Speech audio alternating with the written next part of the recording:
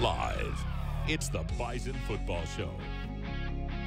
Valley News Live and Gate City Bank present the Bison Football Show with head coach Chris Kleiman.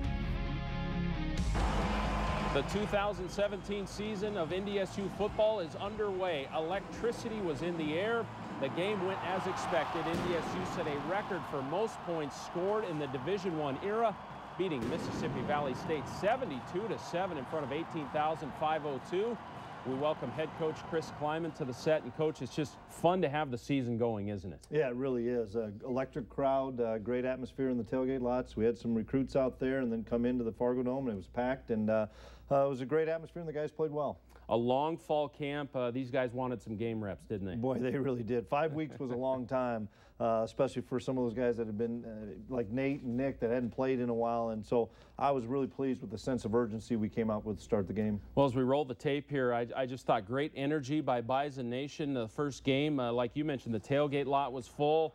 The sound was up, the crowd was into it, and the Delta Devils had to be a little wide-eyed, and their quarterback sure was early as the Bison D was swarming early. They had a little adversity early. They get a big kick return, and then defense does a great job knocking them out of field goal range. There's Big Nate right there. Good to see him back out there. I thought he looked really good, too. Now on offense, the quarterback Reed, Easton off and running. There was a penalty on this play, but this shows you his athleticism. Yeah, great play by Easton, and he's got a really good speed in the open field, and it was a big play at a critical time for us. Yeah, it flipped the field there, and now they lose R.J. Erzendowski, who could be set for a big year. He's looked great in fall camp. He looks great physical-wise, and he just gets loose. Yeah, he really does, and Easton does a good job looking somebody off, and then finding R.J., and it's easier to score when they don't cover him. Yeah, exactly, 7-0. They had 3 incompletions in a row. They were not moving the ball at all, so we're back on offense here.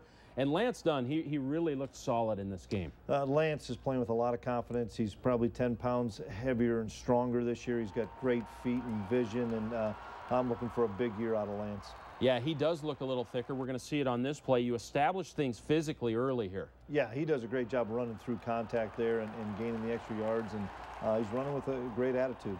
Easton really has some speed. He can catch the edge here, catches the pylon. Does a great job, and Darius Shepard does a nice job setting just a little bit of a nudge there, allowing Easton to get in. 14-0. It's still early in the first quarter. They have another 3 and out. 2 plays later, the offense has it. The C's part again for Lance Dunn here, who looked fantastic in the first quarter. Yeah, well, we're getting the offense great field position. The defense, like you said, was going 3 and out. They weren't putting the ball very well, and so we were getting some real short fields, and that's something we talked about all fall camp, is our offense needed to capitalize on short fields. And a quick start was big because Mississippi Valley State was just shell-shocked, and you see it right here. They're set up for a punt and just an awful snap, and it ends up being a safety. Yeah, and we were coming after this, and I thought Dimitri had a chance at it, and so I've been interested to see, but it was another way to get 2 points. And now is the point of the game where you unleash Ty Brooks. This was a Ty Brooks drive, a nice return, and then he goes for 16 right away. Ty has great explosiveness, great quickness, and vision. He just needs game reps and game experience, but we're excited about his future. Yards after contact for him here, too. Yeah, he's going to play an awful lot of football for us. We have really capable backs and a really good up front blocking. Once again, they forgot to cover RJ here, wide open, made it look easy. Yeah, RJ won't have an easier one than that one probably, but we capitalized on it. A 30-point quarter for the Bison. We're still in the first with 1 defensive play here. I thought the number 1 D in limited reps was outstanding. Yeah, great job here by Caleb, and it was good to see Nick DeLuca make a big sack there, but I thought our defense played really well. Now we move into the second quarter, so it is 30-0. Ty Brooks again getting carries, his first career touchdown. Yeah, good cutback there, seeing the A-gap power. Great job by the Rams up front blocking, and Ty takes it in. Another newcomer in that 2 deep, James Hendricks, moved from quarterback. Now he's playing safety. He gets an interception here. He does a good job playing the half field. He's another guy that just needs some game reps, and I thought he tackled really well. I'm excited about what we're going to be able to do with James throughout the year. Yeah, he looked really good. Certainly can play the game for sure. Now Ty Brooks, 4 straight runs. This is the 4th one.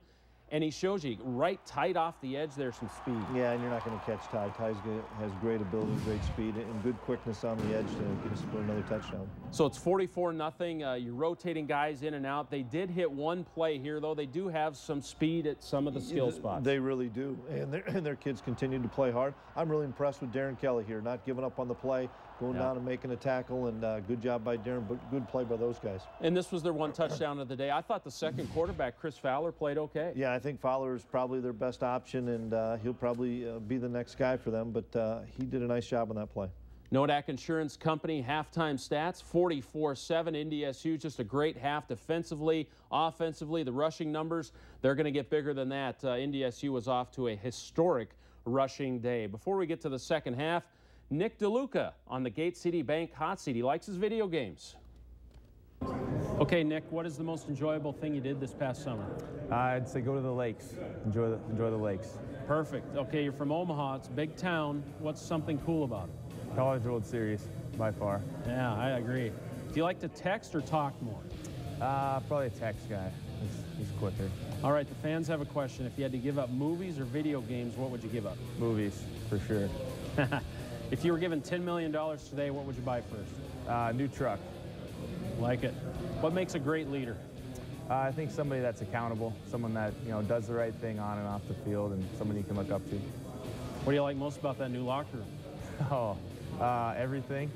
It's just a complete makeover, so I mean, it's from top to bottom, everything's the best. Nice. What does the tradition of Bison football mean to you?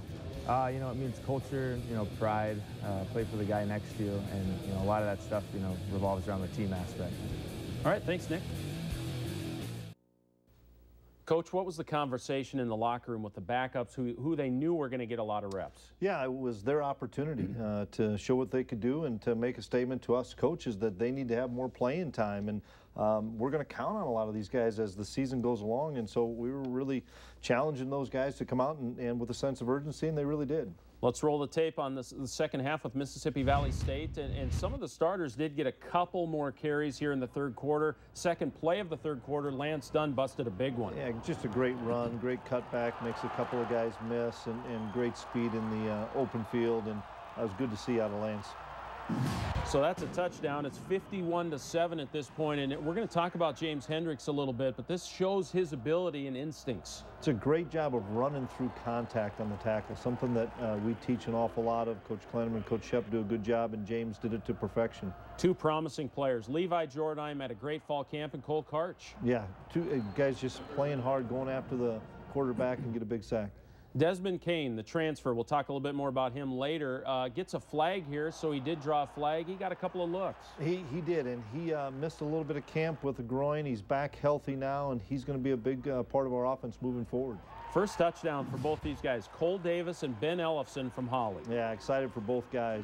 Excited for Cole in his 5th year to get the touchdown, and then Ben, hopefully one of many more to come. Exactly. 58-7. Ty Brooks again for 12. He was cramping up later. But boy, he just was electric. Yeah, great cuts and great movement by the offensive line, and another big gain. Here's Desmond Kane's only catch of the game. You see some elusiveness here. Yep, absolutely. Trying to make people miss and do something after the catch, and he does it there. Damaris Purifoy had been making good strides. He gets hurt later, but while he was in the game, he did some good things. Yeah, he ran hard and did a good job following his blocks and made some plays.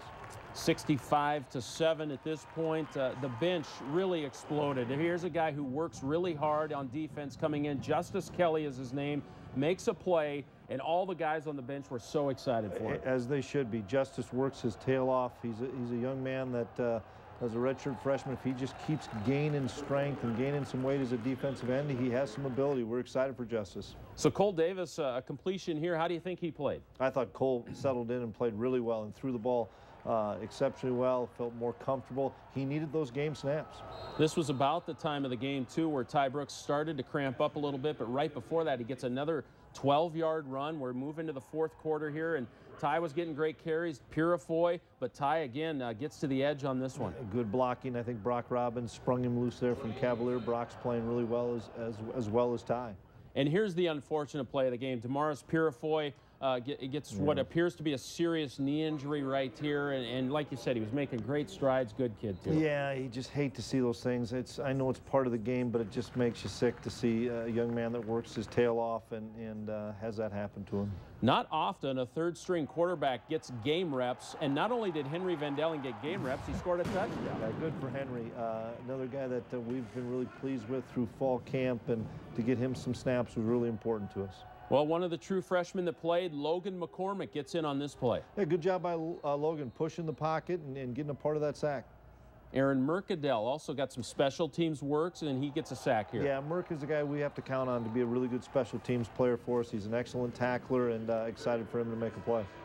All right, the final score, the Bison score 72 points. That's the most ever in the Division I era. The 7th largest rushing total in the history of NDSU football, the most at the Division I level, 498. As we look at the Nodak Insurance Company final stats, 72-7. The players were excited after the game. Really excited to get back out there. It was a long time coming, so it just felt good to be back and hitting guys that aren't in the green and gold. So that was fun. But yeah, I was itching. We had a few 3-and-outs there in a row. I was kind of hoping we'd. It's always good to get 3-and-outs, but I was trying to play as much as I could there.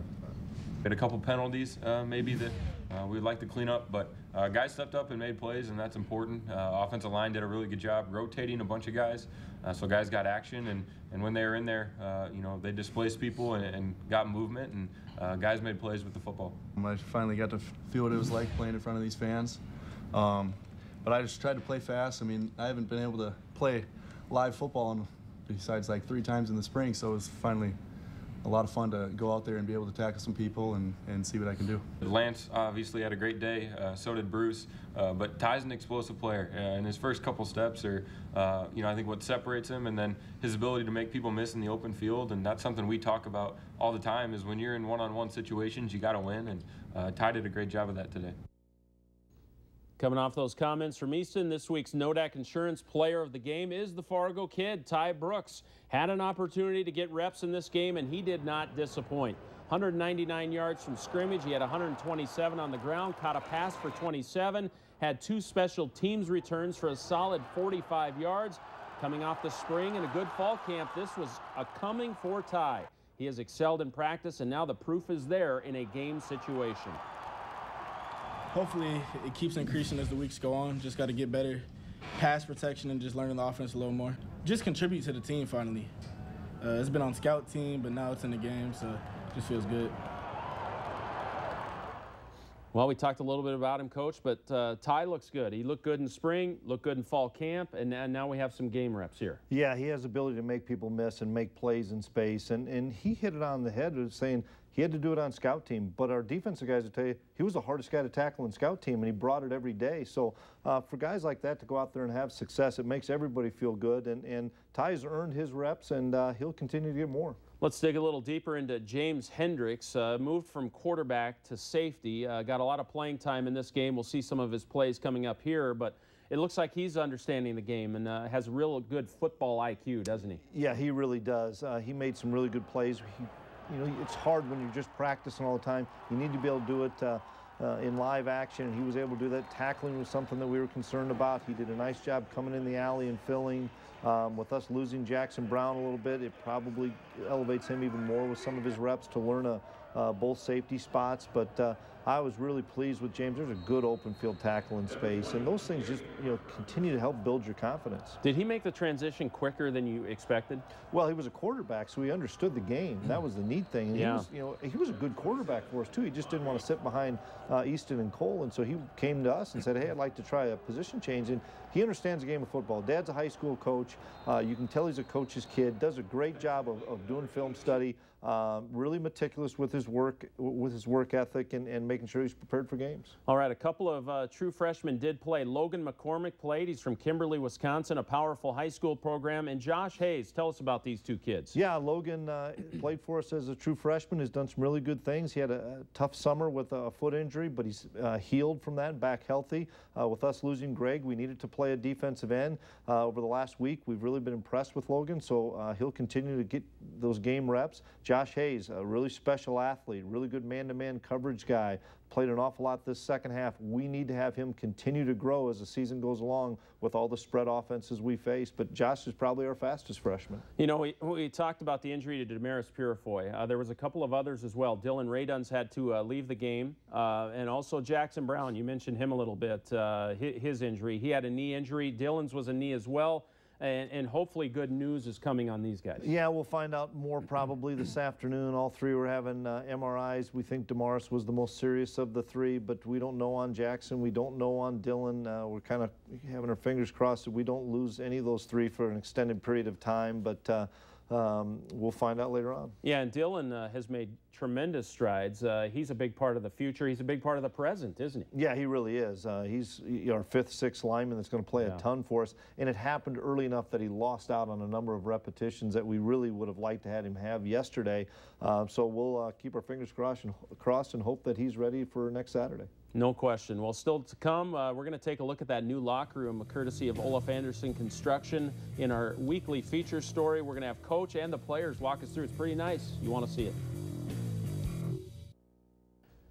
Welcome back. In this week's Olaf Anderson Construction feature story, the Bison have a new locker room, and it is a great addition to the program. Before the team moved in this fall, we took a tour with Coach Kleiman and some of the players while everything was still a little shiny in there and looking very new. Here's an inside look at the new home in the Dome. I think it'll be a big lift, and you come in here and it's really bright, and we can play the music, and the music's as loud as you can get it. It's I'm excited for our guys. They deserve this. They've worked hard, and there's a lot of time and effort amongst a lot of people to get this thing done. Yeah, I think it shows, the hard work and the success we've had in the past, and just goes to show we got to keep getting better and improving. And guys are coming here energized with the new sound system and the new locker rooms. Everything is pretty sweet. All these lockers are just tremendously better than they were before. So it's really exciting. It's a cool change. Yeah, it's unbelievable. This space looks completely different. The lighting and the lockers, and it just has a completely different vibe to it. It was one of the things that was maybe our biggest eyesore on recruiting trips, was coming in and seeing the locker room facilities. Now everything's redone. It emphasizes the conference and national championships. Stuff we talk about, stuff that's been talked about and here for a long time, is still up on the walls. The conference championships, national championships, academic All-American, stuff like that. The tradition stuff that's been around for a long time, all of that is here, and it's really shown off. 13 national championships that have been gone from the 60s all the way up to 2015, and it shows you the commitment to excellence that we have here at NDSU. We're extremely thankful. I think we're pretty spoiled now. Just getting all this new stuff, it's just a testament to the guys before us, and the support we get from this program and everything, and just seeing everything come together, it's unbelievable. Once a Bison, always a Bison, and all those players want to give back to the program, and so for those guys to shell out the money for us to have this state-of-the-art facility shows you how important their time was for them at North Dakota State. Coach, what has been the reception from the players as they've been able to move in and use it for about a month now? They love it. It's state-of-the-art, and has all the bells and whistles we're looking for. We're limited in space, so when you take that space and you decorate it and have everything as nice as it is, it's so bright, sound system like they talked about, data ports inside all the lockers so they can charge their phones and iPads and stuff. So I'm excited and can't thank the former players for stepping up and helping us with this project. This is a big deal in recruiting too, isn't it? You mentioned it a little bit in the piece right there, but it's kind of an arms race with facilities now, and Matt Larson and Todd Phelps did such a great job to organize the project, but it's a big deal in that regard. Boy, it really is. It's kind of keeping up with the Joneses and staying ahead of things, and everybody knows where the Bison are at. They're at the top, and everybody's trying to chase us, and everybody's trying to get to where we are, and part of that is facilities, and thankful to Matt and Todd to help get this project done, and we're continuing to do some things. We have a fueling station coming into the locker room here in the next couple weeks. We have a cold tub, warm tub that we're having there now, so all those things are important in recruiting. Well, we start this year's Peterson Farm Seed Future Crop of Bison segment with an FBS transfer. We've talked about him a little bit. Desmond Kane comes from the University of Illinois and did play in Game 1 this weekend. Kane caught one ball for 20 yards in his debut. He has quite a resume. Had a 100-plus yard game against Ohio State while he was at Illinois. He is from Florida, was the number 11 ranked defensive back prospect from that rich state. He says the Bison program is not unlike what he was seeing in the FBS. These guys are very welcoming. They try to tell me what to expect. It's more of the guys coaching instead of the coaches coaching us. So everybody's been great to me. I'm just trying to keep up to their pace. Matter of fact, it was like more than what I expected. Here, these guys play fast. Our facilities are great. Everything is just like FBS program here. So I'm just ready to get to play. Well, how is Desmond fitting in, Desmond Kane? Really well. Really mature young man. Excited about what he's going to do for us this year. He's been kind of a sponge to Shep and RJ, learning our system, and that's the biggest thing, is him feeling comfortable in our system and comfortable with Easton. But I'm looking forward to a big year out of Des. What are his biggest attributes? Give us kind of the scouting report on him. Well, he's a great route runner, great after the catch, has exceptional hands, understands the game really well, all the things you look for in a wide receiver. And we were looking for more depth and more competition there, and he's brought that. And how did you find him? What was his connection? Well, Buddha Williams, our defensive end coach, was a graduate assistant at Illinois when Des was there, and kind of started the process and the conversation. And he had a number of opportunities and felt like this was his best opportunity. No, it's great to have him in the program, and hopefully he makes a big impact for us. Well, week 2, a big game. Eastern Washington, it's a road game. It's a huge FCS game, non-conference-wise. We're going to break it down a little bit. Stay with us. Well, in our Verizon look ahead, it's the Eastern Washington Eagles. The game in Fargo last year was just a shootout. Eastern Washington has a new coaching staff. They lost all those really good receivers. They still have a lot of talent. It's a 3 p.m. Central Standard Time kick. Eastern Washington, coach, what do you think? They always have talent. No, it's going to be a great test for us. I think it's one of the best tests we've had in a non-conference setting, going out there to play on the red turf. I know they're going to have as many people as they can fit in that, and they're going to bring some more bleachers in. I think offensively, they're as explosive an offense as we're going to face. You know, they lost a number of receivers, but receivers want to go to Eastern Washington. Gubru, the quarterback's, I think, an excellent quarterback, and defensively, they have the same defensive coordinator, so the scheme might stay the same, but we're looking forward to a great challenge. Gubru was a great quarterback. Did you leave that game last year very impressed with him? Unbelievably impressed with his athleticism. You know, him getting in and out of the pocket and throwing on the run. He caught our attention, and I know he has the attention of all of our back 7 guys, because he really picked us apart in that second half. All right, statewide NBC on television. We'll have the Bison Radio Network fired up for you. Nationally, it is on ESPN3. It's going to be a great week. Big-time game. Big win for the Bison in week 1. They're 1-0. We'll see you next week, folks.